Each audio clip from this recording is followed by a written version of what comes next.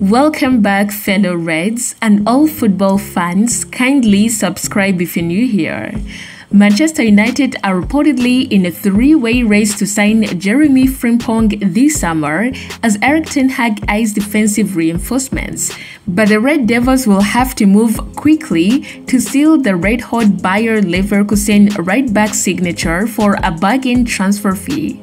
Frimpong has played a significant role in an incredible season under Xabi Alonso. Sir Jim Ratcliffe and Ineos' new-looking sporting structure could be considering upgrading their right-back options amid uncertainty over Aaron Wan-Bissaka's future.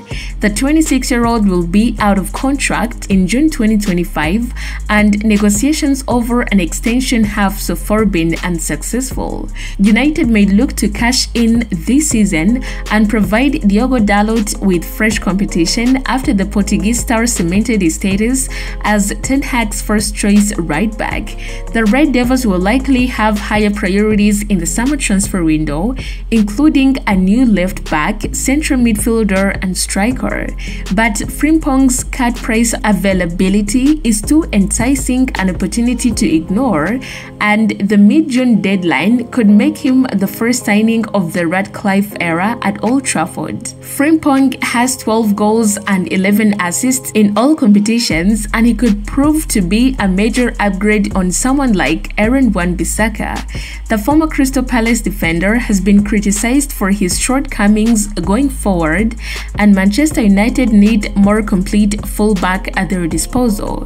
40 million euros seems like a reasonable asking price for the defender, and the Dutch international is likely to improve further, and he could easily justify the investment.